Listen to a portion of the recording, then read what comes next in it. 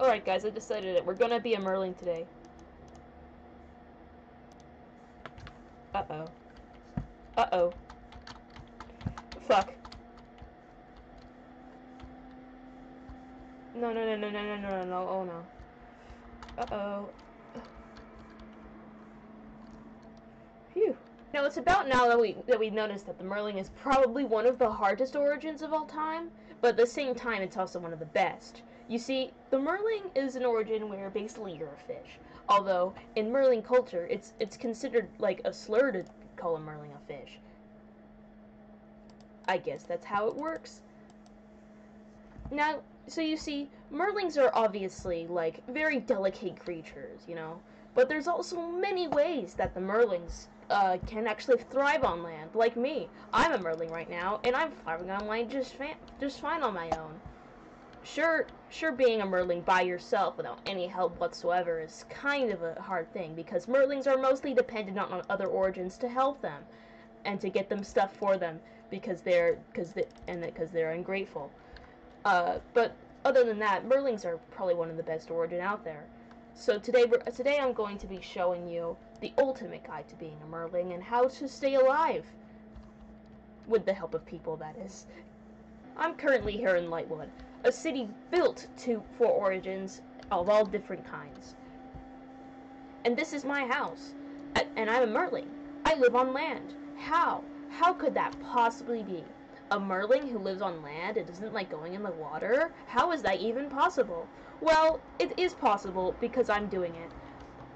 Here is how I've survived this long on this server. This is a multiplayer server, by the way. I did not build this all by myself. In here, we have a conduit. If this is how merlings build their conduits, they build this space and they put a conduit inside it, and boom, you got water breathing. It's been done all around the server, and mostly in Lightwood, since a ton of merlings live here. Not as many though, not as many as all the others, because most other merlings live with all the other merlings in their goddamn fucking ocean. Imagine living in the ocean, bruh. So over here we have another conduit, because you can never have enough conduits. Here, you got this conduit right here. It's a very nice conduit. I have to say, very beautiful, very, very textured. And so if we go through here, we'll see that we find another conduit over here. So if you haven't noticed already, this place is full of conduits because of the merlings who live here. Duh. And so this is one of the solutions.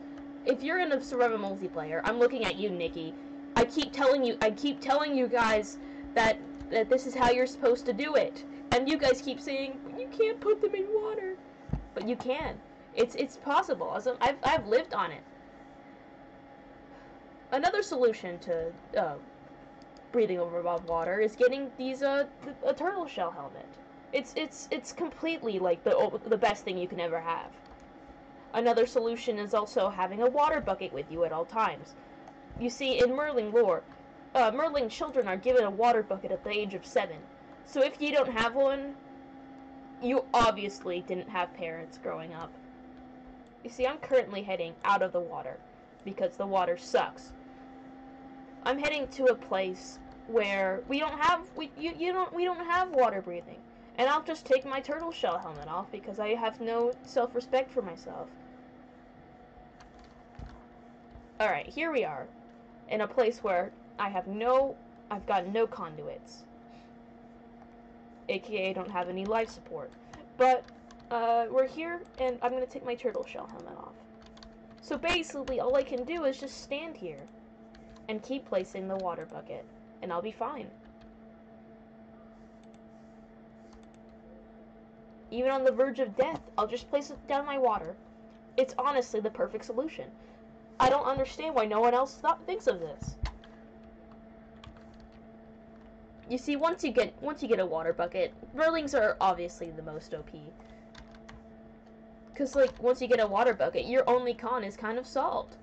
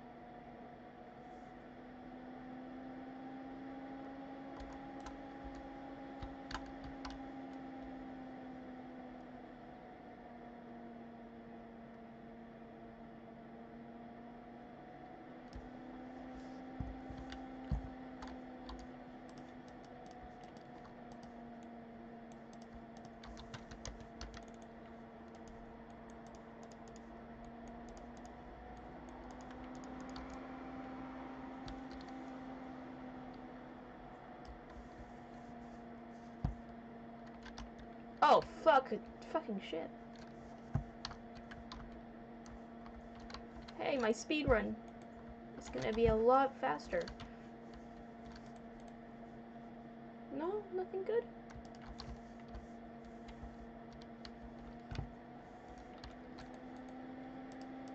No, lol. Fucking hell. Ow. My speed run was ruined because of a ship. That's bait. Honestly, you could just find a ship and get iron from that, and then boom, there you have it. I would also recommend for all of you merlings out there to try and get a trident. It's honestly like the one weapon that merlings do the best at using because they're really fast with them underwater.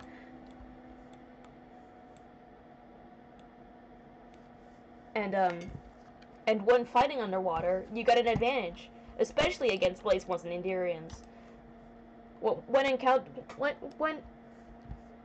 When I was a small little tadpole in the goddamn Merling colonies, we would get attacked by Endurians and Blazeborns, and we would just move into the water, and they couldn't get us. If they tried to get into boats, we would just break the boats, and they'd die in the water in agony. Another Merling perk. Oh, what the fuck is that? Another Merling perk is not being hurt by pufferfish. I noticed this once I walked into the goddamn once I walked into a coral reef. Oh my god, it's so hard to say coral reefs because it gives me bad memories. But once you walk in there, you realize you're not getting stung as much as you're supposed to. So you immediately realize that the pufferfish do not hurt you.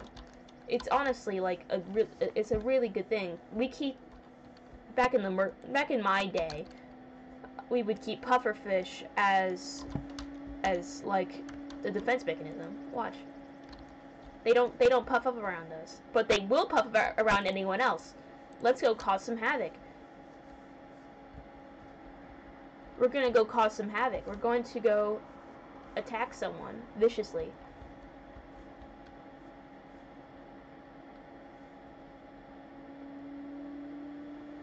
We need to find someone first.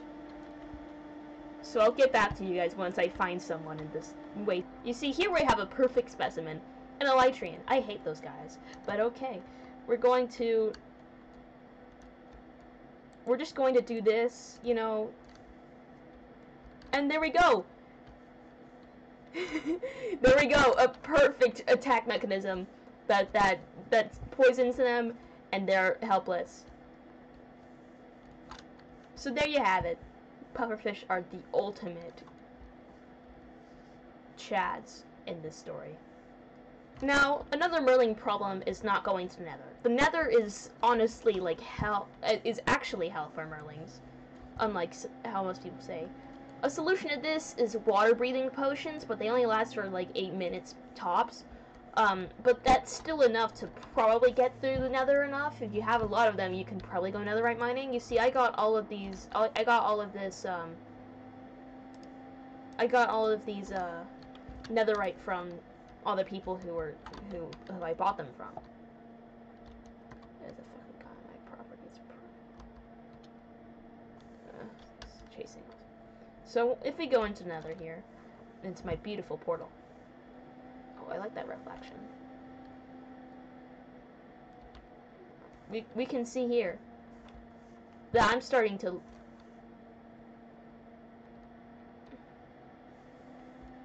Yeah, I'm now starting to lose bubbles. I guess I'm now starting to lose it. So I can just start heading anywhere if I wanted to, but the thing is, I'm not gonna last long enough because everything's a little bitch. But like,